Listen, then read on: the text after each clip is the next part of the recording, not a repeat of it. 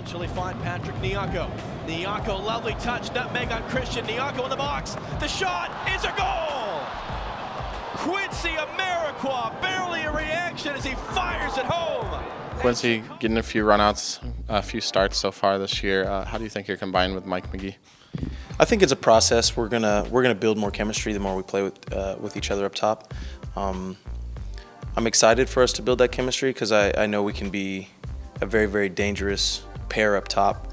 And I think considering that we've gotten points in every game in the last 3 games, and you know, we haven't even got the chemistry I know we can have yet, I think teams should be really nervous for what we're gonna be able to put together. Lovel, you've been out the last few weeks due to suspension. How's it feel just to be back, and where's your fitness level at?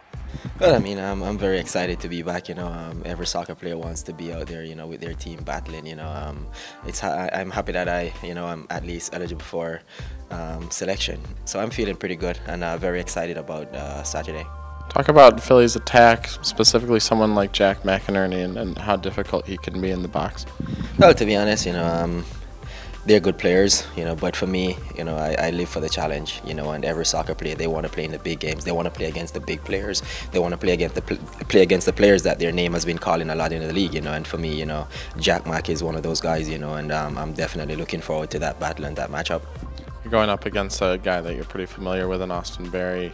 You always play bigger than your size. Talk about the battle you're going to probably have with him.